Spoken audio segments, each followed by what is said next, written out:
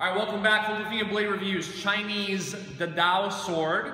This is categorized on the website as a Chinese machete. That's because this is the same steel quality that Kult Steel uses for their machetes. Take a look at the polypropylene handle we have here. This textured grip. It's all one piece. It looks like the traditional wraps that would be a wood handle with the actual traditional fabric that wraps it around. But it's one solid piece. Take a look at some specs on it, do some up-close looks on it, and also some cut testing. Let's get to it. All right, overall length on this Chinese Dadao from Kult Steel, 38 inches, so pretty long blade. We got this little ring here coming all the way through. Can be doubles as a pommel if you're using a double grip. Obviously, this is primarily a two-handed grip weapon. I would imagine, obviously, you can do this with a single hand, but because of the weight on this as well, and because of the follow-through of this like cleaver, almost butcher type of blade, you're gonna want to probably use two hands because of this thing called momentum as you come back around. Overall length on this blade, 38 inches, a little bit over 38, all the way from the long polypropylene handle. Blade length, single edge blade, kind of a cleaver, almost butcher type of blade, 23 inches. So a very nice single edge blade. Take a look at the tang. If you're familiar with Kult Steel machetes, it's the same tang that they normally have with it as far as thickness goes. Same one. Added features, polypropylene handle, double grip. You're gonna want that because this thing's got a lot of momentum to it. Like I said before, it's got a really good straight tip as you're coming out, almost like a Bowie clip design with kind of a cleaver type of vibe to it.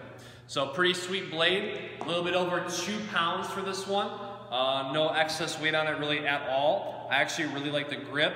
Something that's a make or break for me is actually the grip of the sword. You could say the edge sharpness, and that could be a preference for you personally. That can always be touched up. But as far as the actual handling of it, you gotta have a great handle because you wanna be able to maneuver it with confidence and know that the thing isn't gonna slide out of your hand. So from here, let's take a look at some specs on it, some up-close looks at it, and then we'll do some cut testing. Let's get to it. All right, I almost forgot to mention we get a scabbard with this as well. So working with this scabbard, again, it's just like the Kult Steel scabbards. They've updated it, put their logo on the bottom, polypropylene bottom, little pin on the back here. It's exactly the same thing on the other side. This snaps shut. See if I can do this on camera. There we go. So it's actually good though because it's nice and tight. You got a pin, a little snap there, a little snap here, a little snap there. You got 3. This is shown to be worn over the shoulder. I can't really recommend that, to be honest with you.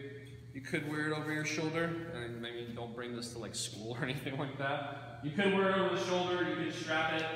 I'm not going to recommend that you do that personally. I would rather just kind of adjust this to where I'd be able to wear it as a belt loop. You can also just take this thing off if you choose. If you want to modify this and pop this off, you can cut it. Get rid of that altogether, and then just use it like a sword. Just use a sword frog. It'll be available at cultofathena.com, just allowing you to really be able to carry this. But if you don't want to carry it, if you want to use it for gardening, if you want to use it for like any type of like cutting your grass and your weeds, this is a good one. It's also a good price point blade as well.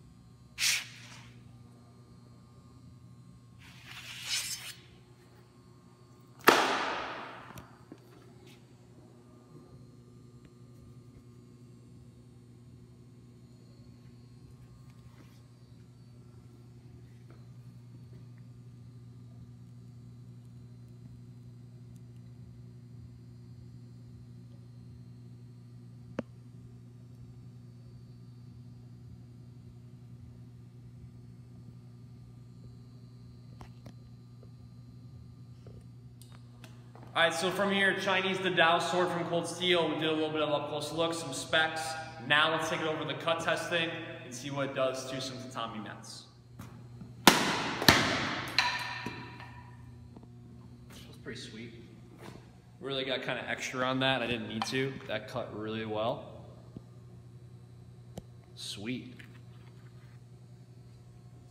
Let's do a slow-mo of that cut, right?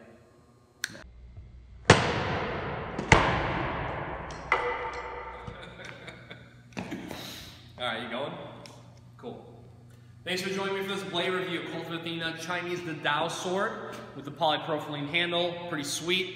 Saw the forehand horizontal come out with one slash.